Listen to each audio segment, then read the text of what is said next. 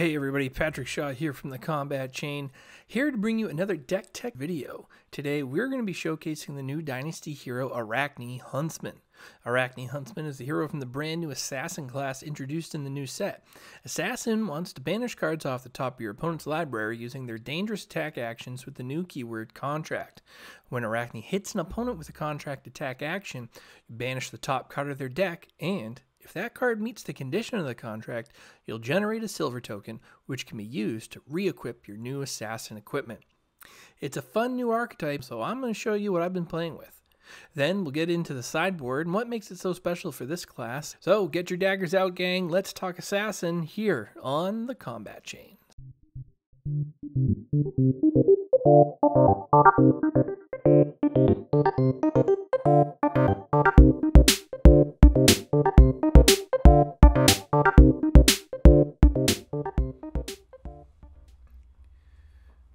Alright, the first thing that we're going to go over is the card itself. Arakni Huntsman is a 4 intellect, 40 life hero. Whenever you play a card with contract, you may look at the top card of your opponent's deck. You may put it on the bottom. Now, let's just quickly look at a card with contract so you understand what's happening there. Oh, hey. Leave No Witnesses is a majestic assassin attack from Dynasty. It's brand new. It is a 0 cost, 4 attack, 3 block card with contract. It says, you are contracted to banish opponent's red cards. Whenever you complete this contract, create a silver token. When this hits a hero, banish the top card of their deck and up to 1 card in their arsenal. Now, when you play this card from your hand, you will trigger Arakni Huntsman. So you will play this card, and then you will look at your opponent, the top card of your opponent's deck, and then decide whether or not you keep it on top or move it to the bottom. And if you keep it on top, the expectation here is that when you hit, you'll then banish that card from the top. Now, if the condition is met and that card is a red card that you banish, you will generate 1 silver token. Hi, Pat here again. Let's have a little conversation about etiquette, shall we? Now, when you're playing Arakni, you're going to have to look at the top card of your opponent's library. That does not give you the right to just go over there and touch your opponent's deck, does it? No, it does not. It doesn't. Make sure that you have a conversation with your opponent before the game to resolve how you will look at the top card of their deck. They do not have to give you permission to touch it. They may want to lift the card up and show you themselves, and they can do that without revealing any information. I, for one, despise when grimy strangers with greasy fingers rub their disgusting hands all over my precious cards that I've spent so much time and money, especially if they haven't asked. But do the right thing and make sure you have a conversation with your opponent before the game about how you're going to see the top of their deck. Because if you don't, you're a dick. Thanks for coming to my TED Talk. Back to the cards. Now that we've gone over the hero ability and what contract is, let's start the deck tech and look at the cards. First, we're going to start with equipment, and we're going to go over all the assassin equipment first. So the head, legs, and the new weapons. First, we have Mask of Perdition. When Mask of Perdition is in your graveyard, at the start of your turn, you may destroy 2 silvers you control. If you do, equip Mask of Perdition. Attack reaction, destroy Mask of Perdition, target assassin attack action card gains. When this hits a hero, banish the top card of their deck. Battle Worn 1. Now, let's take a quick look at what's happening here. You can immediately see the deep synergies here between contract attacks hitting, banishing cards from the top of your opponent's library, generating silver, and using that silver to repeatedly equip and gain an on-hit from Mask of Perdition. On top of that, it's battle-worn armor, so you can block for 1, and then after it's destroyed, if you bring it back with silver tokens, you'll no longer have that battle-worn counter on. It'll be a new instance, and you can block with it again. So you can repeatedly block and gain an on-hit with these with this mask. Next up, we're going to show the legendary Black Tech Whisperers, Stubby Hammerers, Black Tech Whisperers. When Black Tech Whisperers is in your graveyard at the start of your turn, sound familiar? You may destroy 2 silvers you control. If you do, equip Black Tech Whisperers. Attack reaction, destroy Black Tech Whisperers. Target assassin attack action card gains. When this hits a hero, it gains Go Again. Battle Worn, blocks for 1. Now, again, we see the ability to exploit silver generation to reuse destroyable armor and repeatedly gain an on hit. This time it's Go Again, and it is another 1 block. As you'll see, Go Again is it's a pretty valuable commodity in the assassin deck, and it doesn't come up terribly often. So the boots, destroying and activating the boots are going to be one of your main sources of Go Again in the deck. The Spider's Bite Dagger. Each of these is an assassin weapon, one-handed dagger that attacks for 1. Each says, once per turn action, pay 2, attack, Go Again. Piercing 1. Piercing says, if this is defended by an equipment, it gains +1 attack. When this hits a hero, the next time they defend with 1 or more attack action cards this turn, those cards have -1 defense while defending.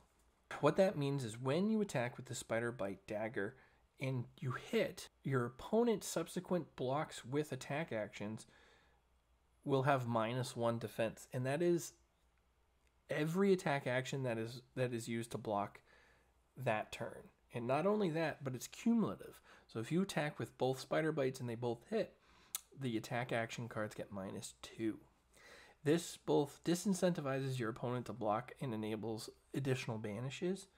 It also makes it more difficult when they have to, and makes a dangerous decision point on their end when the time comes where they have to block. Let's get through the main pieces of equipment. For the chest, we're running Findel Spring Tunic, iconic piece, 3 charge counters. Take the 3 charge counters out, gain a resource. You can use that resource for a lot of different things. To wrap up the main pieces of equipment, we run Goliath Gauntlet. Goliath Gauntlet doesn't block for anything. It's an old school card and might seem a little out of place here, but it does have 2 very important targets, which make it well worth the spot in my eyes. Now, that being said, this deck and this hero are very early in the process here, and I haven't tested every possibility, so if you think that there is a better chest or arm option out there, by all means, leave a comment below the video. Tell me what you think. Tell me what your experiences are and why I should run that instead. All right, let's go over the equipment sideboard, and then we'll get into the cards of the deck.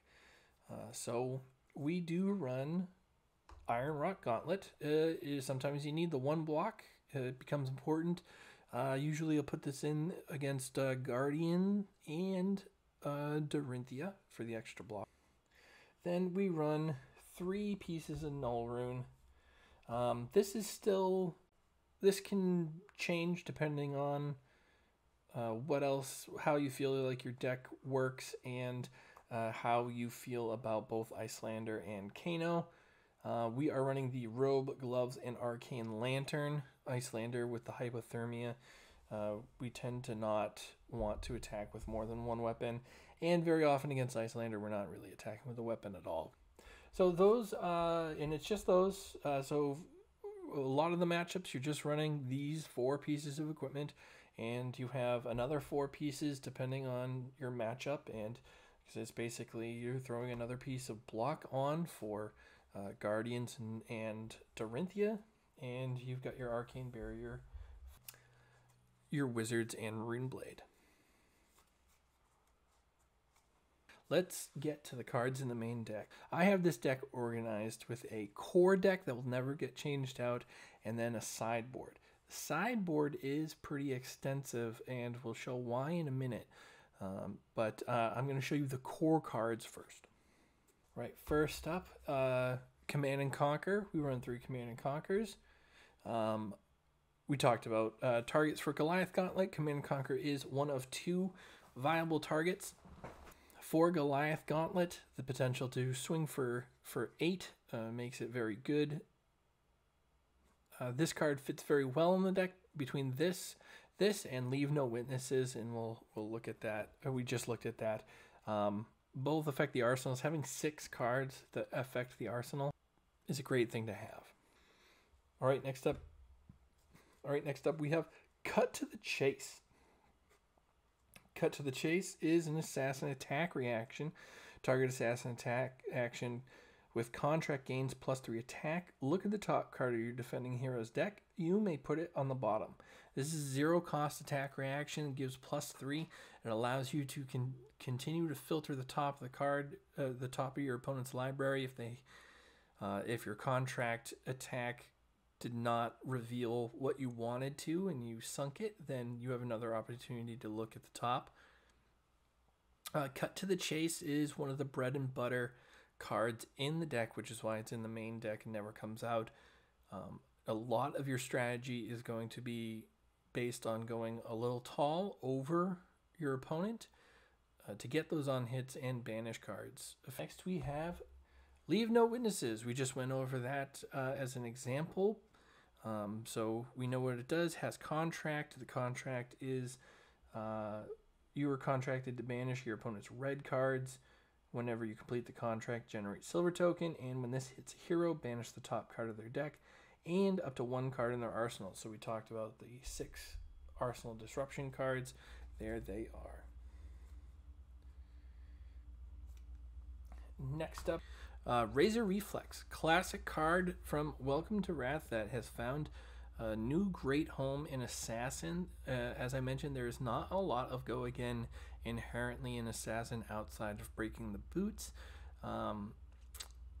We have a lot of 1 and 0 cost attacks in the deck, which makes Razor Reflex a perfect candidate here. We are in fact running 6, and I'll show you the 3 yellows coming up, which is a recent change, but Razor Reflex classic actually fits with the curve very well when you pitch cards. We'll go over into that later, but fits really well, and that's why it's in the main deck.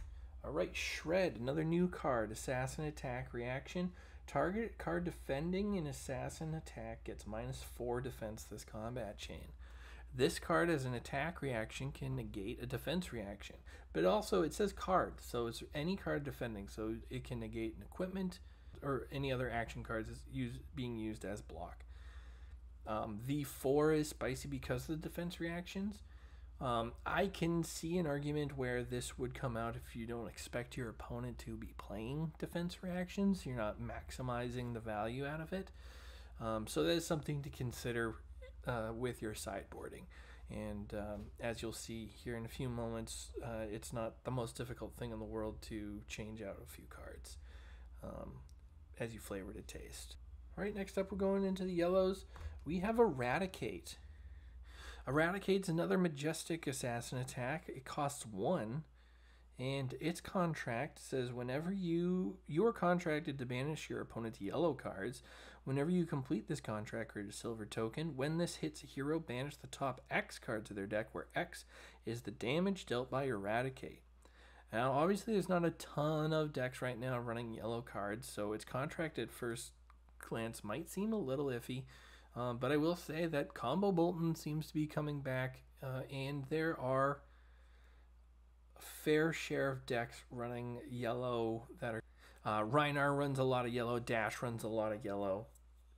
So it's not the most uncommon thing in the world, but that second line of text is what makes it really, truly one of the best cards in the deck. When this hits a hero, banish the top X cards of their deck, where X is the damage dealt by Eradicate. Now, when you see this card, you want to set up and make sure that you can make Eradicate as tall as possible to maximize that on hit and banish as many cards as you can. Very good to stack multiple Cut to the Chases and a Razor Reflex, for instance, to really get that as high as possible and get those banishes. We mentioned the yellow Razor Reflexes. We also run yellow Shreds. And that's it for the yellows.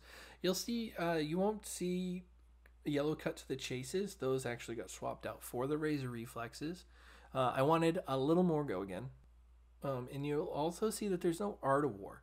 We'll talk about that later, but Art of War And things like even bigger than that really didn't fit what I wanted to accomplish here. So they are not here. Next up are the blues. The blues never come out. So we have Annihilate the Armed. This is a blue version of the contract attack. It is a one cost attack. It pitches blue. It pitches for blue. It blocks 3, and its contract is to banish opponents' attack action cards. Very low-hanging fruit in the assassin contract world, which is why the blue, this particular blue is in there. We do run blue cut to the chases. Payday. We run 3 paydays. If you, it is a 0-cost blue pitch that blocks for 3. If you've completed a contract this turn, create 4 silver tokens. On its face, seems really, really good. I'm not personally sold on it at the moment, but it is pretty much best in slot. You might be able to put some different cards in there. Again, we're early on. Experiment a little bit. If you don't like the blues that I'm showing you, please put in your own. Tell me what's worked for you and why it's better. I am all ears. Next up, we have blue Plunder the Poor. Again, we do. It is the blue version of an attack action we already run. We'll get into that shortly. Plunder the Poor's contract is banishing opponents' cards with cost 1 or less. Now, these two, Annihilate the Armed and Plunder the Poor, you'll see that attack actions and cards that cost 1 or less, both very, very common in the game, and that's why those are the attacks we've chosen in here. We do run Rainbow Shred, so the blues are in there too.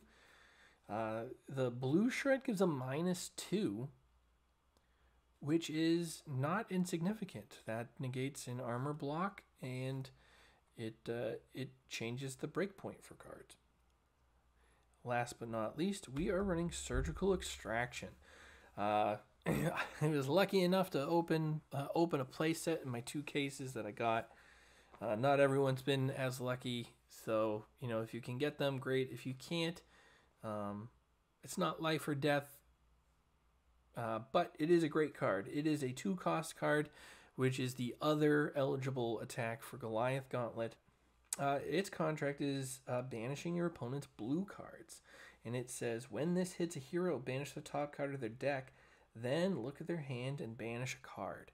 So if this hits, you not only get the top of the deck, you get information from their hand, and you get to banish one of those cards, which is huge. You'll see here, so this is the core of the deck. You'll see it's kind of sparse, and I'm going to show you why in a second. Now that is a 42 card main deck is what we have. So let's take a look at the sideboard. Why is it so hefty? Because the Assassin contract card can be very specific, and you don't want to just, in my opinion, you don't want to just throw every Assassin card there is into the deck and call it a day. I think you want to maximize silver generation, which means that you have the ability to pick the loadout appropriately for your opponent. And that aspect is something I really enjoy about the deck, because it really feels like I'm an assassin getting ready to fight my opponent, and I've done my research, and now I'm going to pick the best weapons for that opponent. Now let's take a look at those weapons. We do run a single Regicide out of the sideboard. Long may he reign, the Emperor is dead. Regicide is a zero cost legendary Arakni specialization.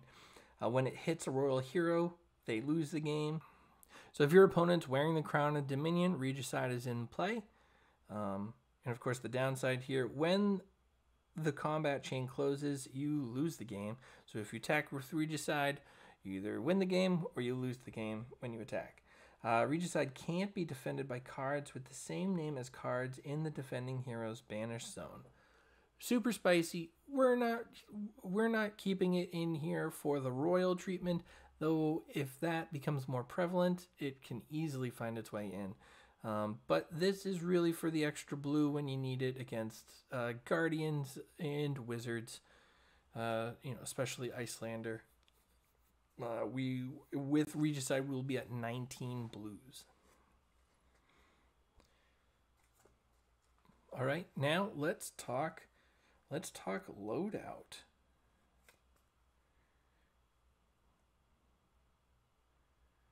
What do I mean? Let's take a look at the assassin attack actions we have to choose from. We have Sack the Shifty. The contract is opponent's cards with base go again.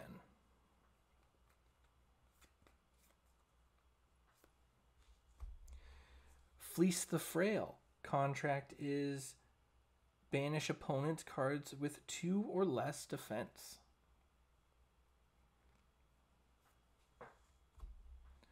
Rob the Rich.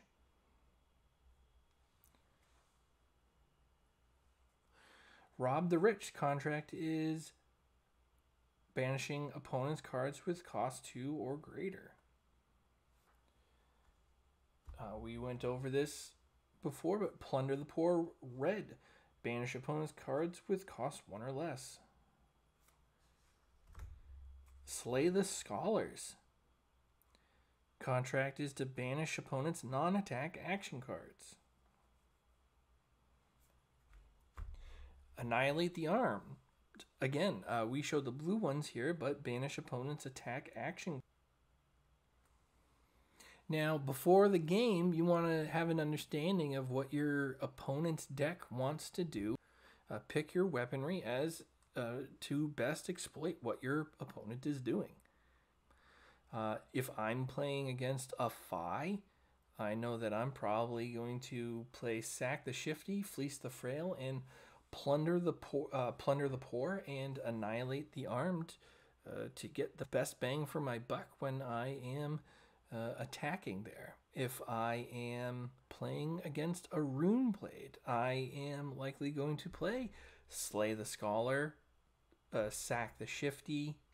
If I'm playing against Viserai, maybe I'm throwing Rob the Rich in because there's a lot of 2 cost or more attacks that are discounted by Rune Chants. Or if I'm feeling spicy against Briar, see if I can't grab Earthor Surge or a Channel Mount Heroic off the top.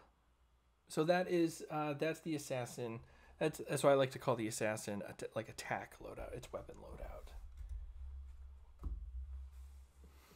All right, last but not least, we have the defensive suite. We are running 3 That All You Got, 3 Fate for Scenes, and 3 Sink Belows. An argument could be made for a couple unmovables as well. I don't see enough where I think they're absolutely necessary at the moment, but of course I could be wrong as well. Not every hero is going to need every piece of every attack that I just showed in the sideboard. You do want to play kind of a mid-rangey value game, so do not be afraid to put in and expect to put in 6 defense reactions per matchup. Whether you're against a Rune Blade or a Ninja, That All You Got comes into play. Otherwise, you're usually putting Fates and Sinks in there to get to 60 cards, and that's a-okay. They are great in the game, especially in the mirror. Right, we have a lot of 4 attacks, and if you're facing Arakni, you wanna block. And that is the sideboard for the deck. We are running essentially a 28 card sideboard, so you can pick your loadout to your opponent. All right, everybody, that's going to do it for our deck tech today on Arakni Huntsman. I hope that you enjoyed a little dive into the hero and some of the some of the strategy elements that I use in playing them, and you are motivated to go out there and play it yourself. I'm having a lot of fun with it, and I do think that there's still plenty of room for exploration. This deck is at best incomplete, but very much unsolved. So there is no best version of it yet. We're trying to figure out what that is, and we're definitely not there yet. So maybe you have the answer to that. But experiment, play the game, play the hero, and figure out what works for you. And don't forget to leave a comment below and tell me what that is working for you that is different from me. And let's share notes. The Combat Chain is on YouTube. You can find us if you search the Combat Chain on the search bar. Be sure to like, subscribe, and click the bell notification to know when the latest episode or podcast episode is uploaded. We are available on most audio platforms wherever you stream your podcasts. The best way to support us is, of course, through our Patreon. You can find us at www.patreon.com/combatchain and can subscribe to us there. It is a single tier and helps us tremendously to keep the lights and mics up and running. You can find us on Twitter, of course. The channel's handle is @thecombatchain. You can find me at PatSmashGood. You can find Adam at FomTooleryTCG. Until next time, I'm closing the Combat Chain.